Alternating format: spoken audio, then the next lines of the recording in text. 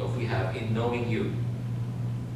As we celebrate our earthly fathers, we thank you for adopting us as your children through the finished work of Jesus Christ.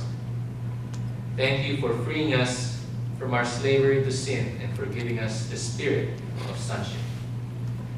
Thank you for giving us a secure place in your family and an inheritance that can never spoil or fade, kept in heaven for us.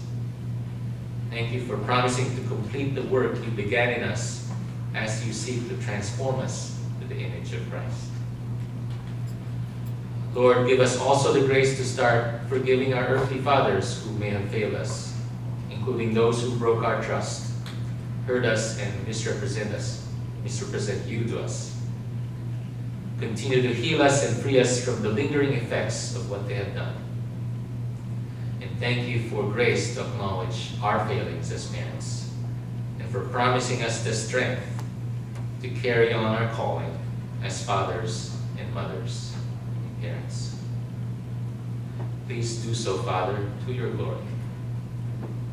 Lastly, Father, we thank you for the spiritual fathers you've given us who help us discover more and more the multidimensional love of Christ, in whose name we pray. Amen.